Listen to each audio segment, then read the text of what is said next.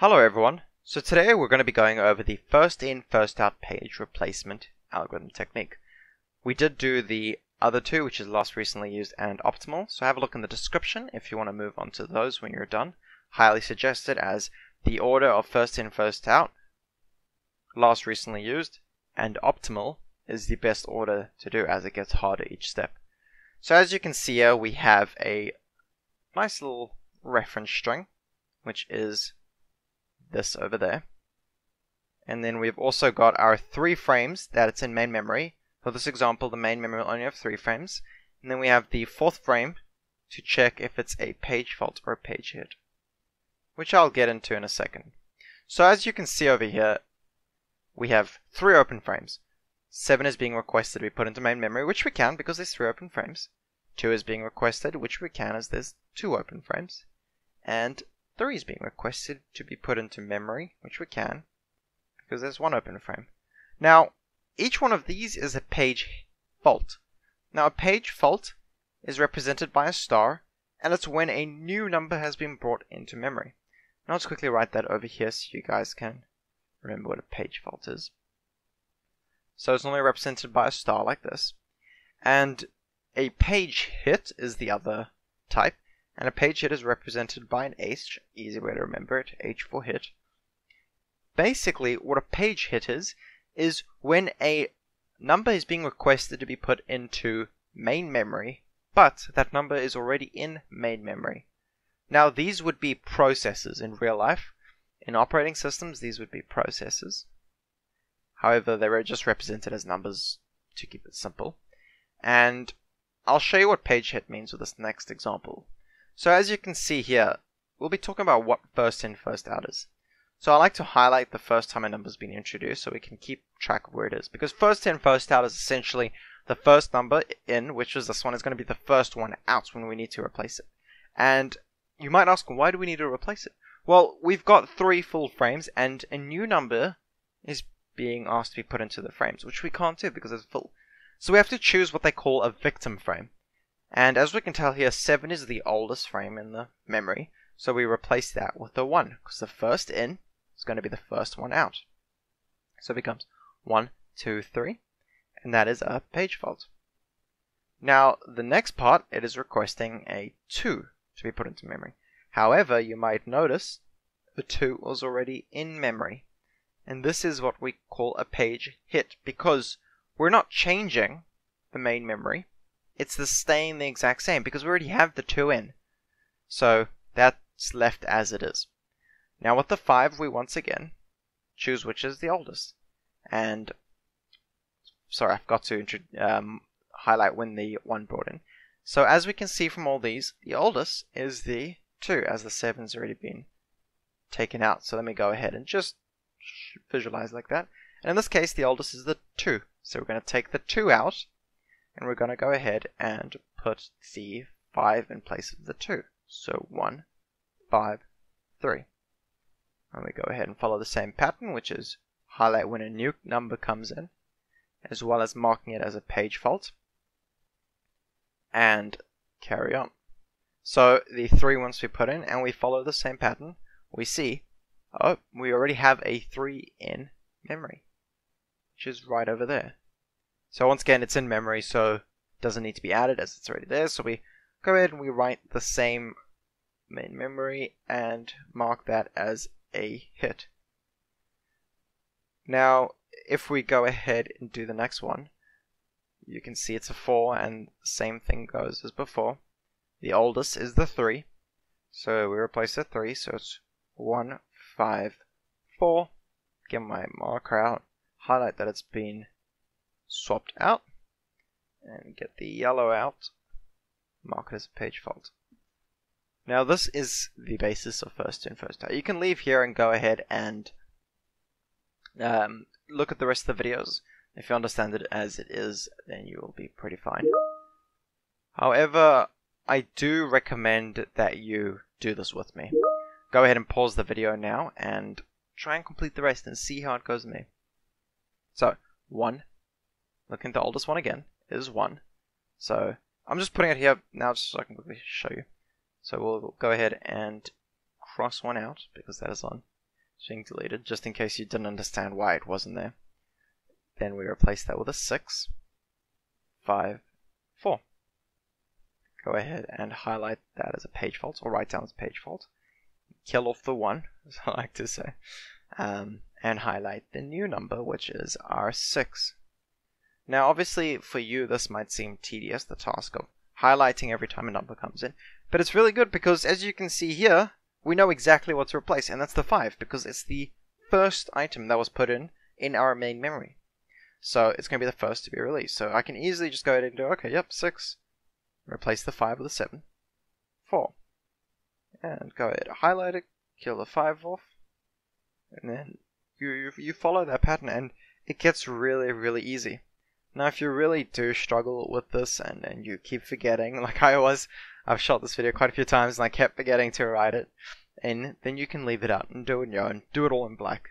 All up to you, but from a teaching standpoint, it makes a lot more sense to do it like this, as it's not just all black.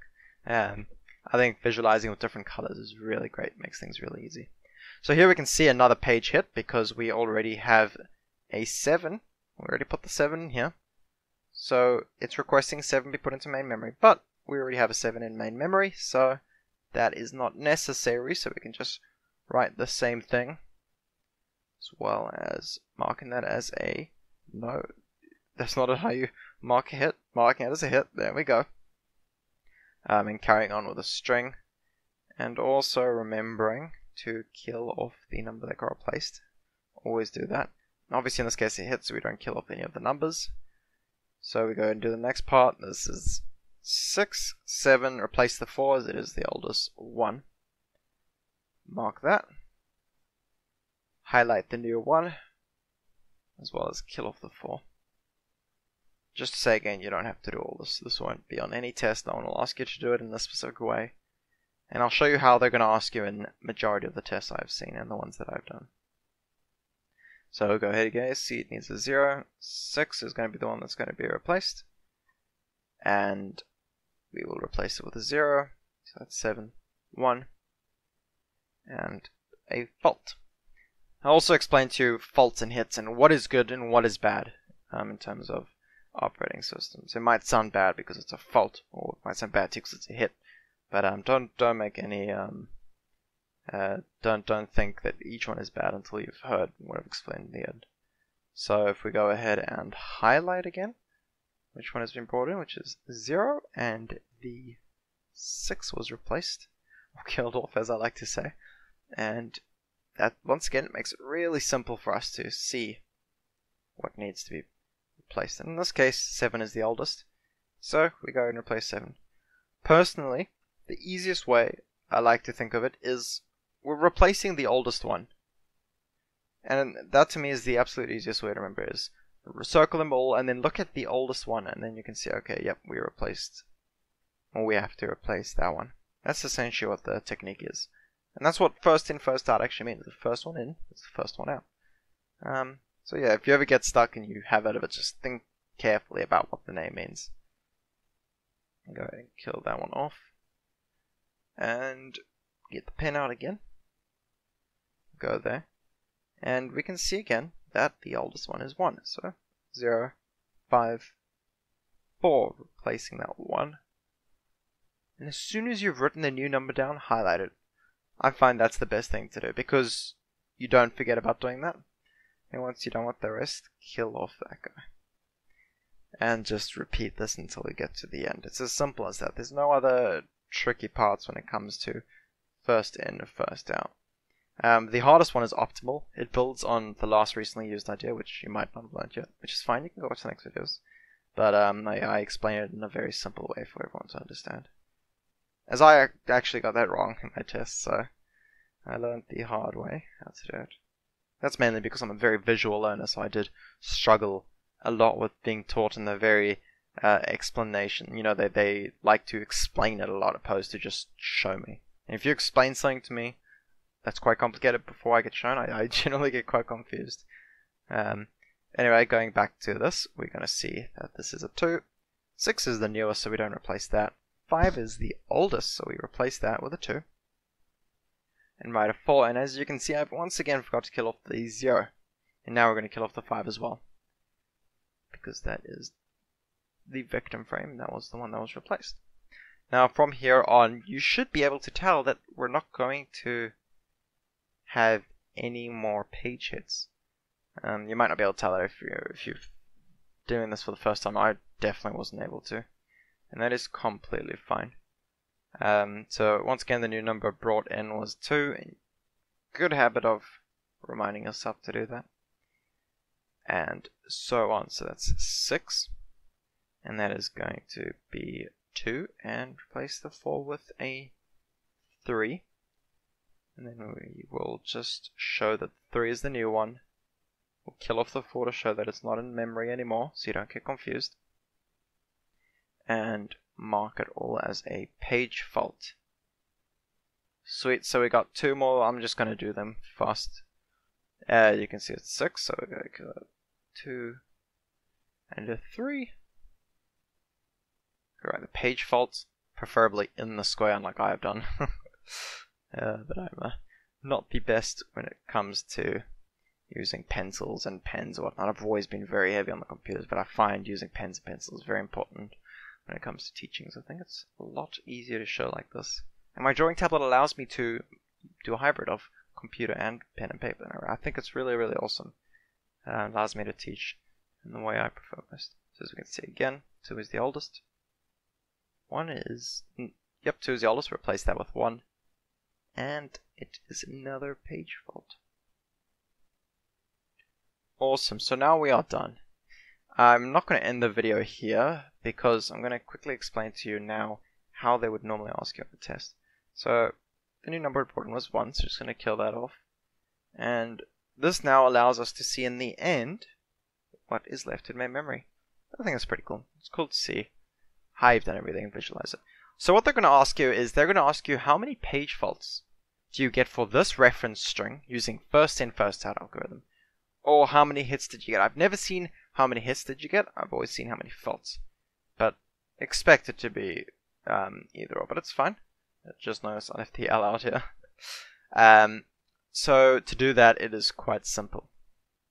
The reference string we have here is 20 long, so you can just count 1, 2, 4, 5, 6, 7, 8, 9, 10, 11, 12, 13, 14, 15, 16, 17, 18, 19, 20.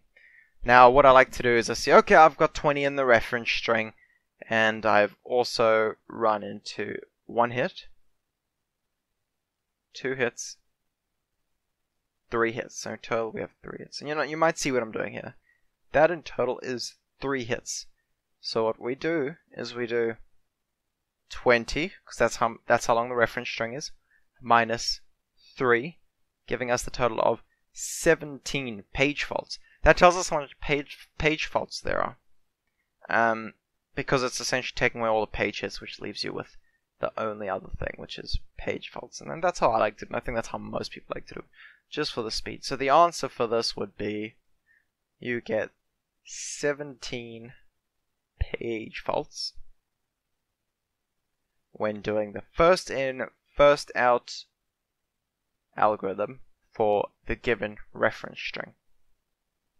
And that is it for the first in, first out algorithm. Just before I go, I'm just going to quickly explain that a page fault is not necessarily what we want. A page hit is what we want. A page hit is a lot less demanding on operating system because it takes no time for the page hit. Because a page hit essentially means, oh, okay, we have a 7 in memory over here. We want to put a 7 in memory, but we already have it, so we don't have to do anything. So that takes practically 0 seconds.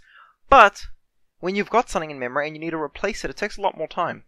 And the goal with operating system is to be as efficient as we can in the majority of the cases. And that, I hope that answers your question of which one is essentially the bad one. I originally thought that the hit was the bad one just because of the name. But I guess it's quite straightforward to see that fault would be the bad one. So yes, fault is the one we don't want. And when you're comparing 3 different algorithms, which is first in, first out, last recently used an optimal, you normally use the same given string to find which one has the least amount of faults. The one with the least amount of faults is the most effective algorithm to use for your given string. So I hope you enjoy that. go ahead and watch the other videos.